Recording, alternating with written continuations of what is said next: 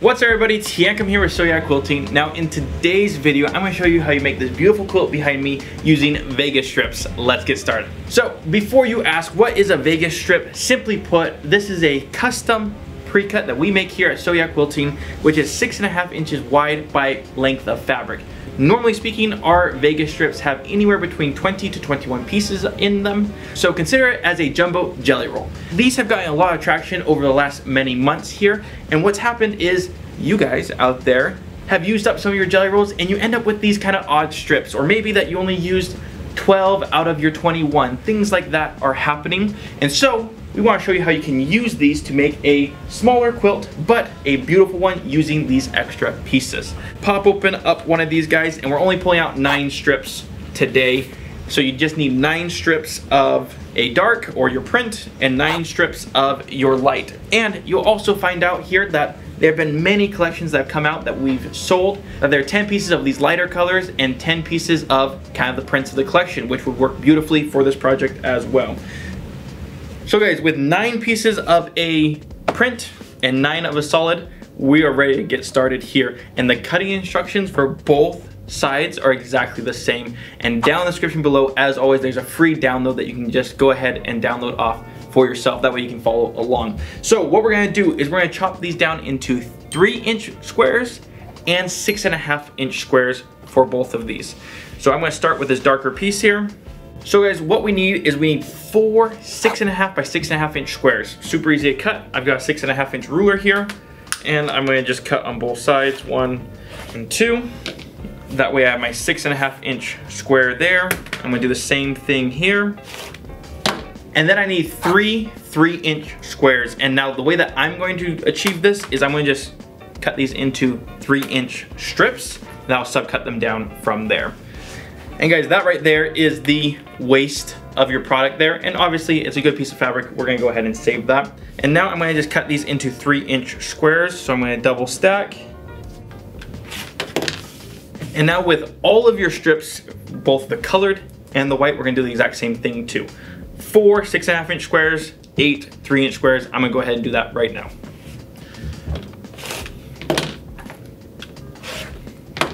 So guys, it's now time to start assembling this block. What we're going to do is I need 2 whites and 2 of these darker colors here. And I'm going to just draw a line on them corner to corner like we've been doing.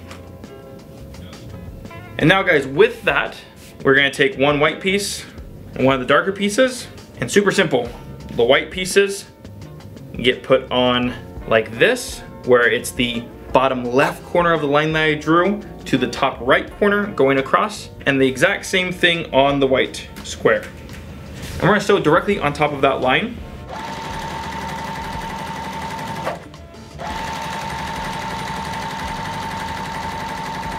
First one done, going on to the next one.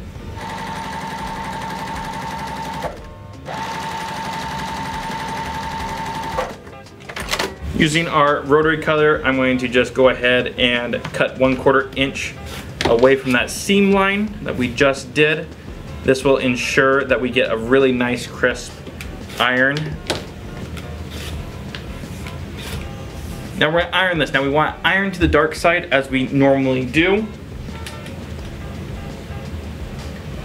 Now guys, the next step is to take our ruler here and we're gonna cut directly across this. Now, the few of you out there that just realized what that means we have a biased edge now. Now, what a biased edge means is that if you are straight with the grain of fabric, it doesn't stretch very much, okay?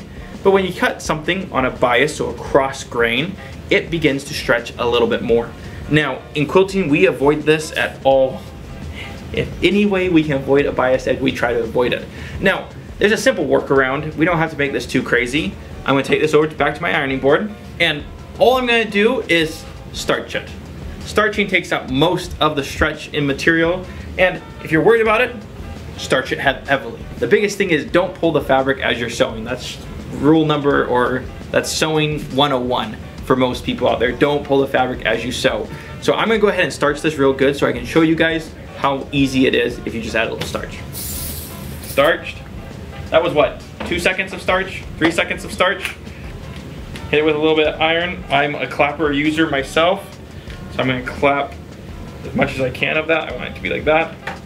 As long as you put a little bit of starch in it, it's gonna be just fine, and you can do it without it. This one was sewn without any starch. You can see how it turned out. It was beautiful. So you can see now the stretch was taken out of that.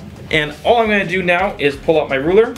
I'm gonna chop this all the way down corner to corner on the main portion of the fabric. The portion that has the most of that color in it is what I wanna do. We are not cutting it across the colors, only on one of the colors. Also, tidbit here, don't starch after you cut. Starch it first and then cut, okay? Now, all we're gonna do here now is we're gonna put these two corners are touching like this. Take this one here and here, and then we're gonna start sewing. With the actual way that we're gonna be sewing this, and the reason why we've turned it this way, these edges are not on the bias. And same with these ones are not on the bias. So just in the nature of the way that we put this block together, is there a little bit of bias sewing? Not like yes, but it's really only this seam going through that will be a little bit on the bias. And so it's a simple and easy one to piece together. And again, starch it and it's just fine. So what I'm gonna do is I'm gonna sew these two together, and I'm gonna sew then the two sets together.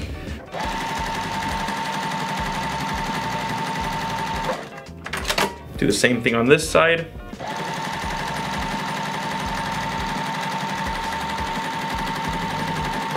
Now I'm gonna open up the seam in this particular case, simply just because we are dealing with two different colors on each side. It will look the best.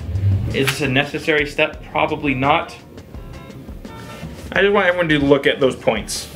I mean, beautiful, right? These are crisp, crisp, crisp. Now I'm gonna just put these together and we're gonna sew all the way down.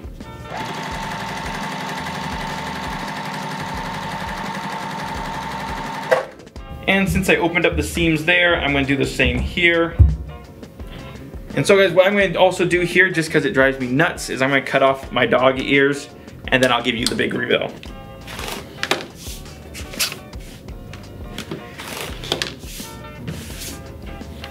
And guys, just like that, your quilt block is finished. Now, isn't it a beautiful block? Simple technique, nothing too complex there, only using really 2 Vega strips or 6.5-inch squares and 3.5-inch squares.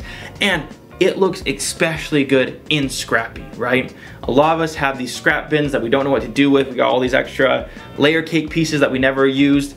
Come down to 6-inch squares. Go ahead and snowball off the edges and make this beautiful block here. And if you've liked this week's video, make sure you hit the like button, subscribe to the channel if you're new, and don't be afraid to share it with your friends. As always, down in the description below, there's a free PDF download. And while you're down there, click on SewYaQuilting.com where you can pick yourselves up some Vega strips, which is the #1 pre-cut in the world right now. That's a lie. But we're trying to make sure it gets up there. So thank you so much for watching, and we'll see you on the next one.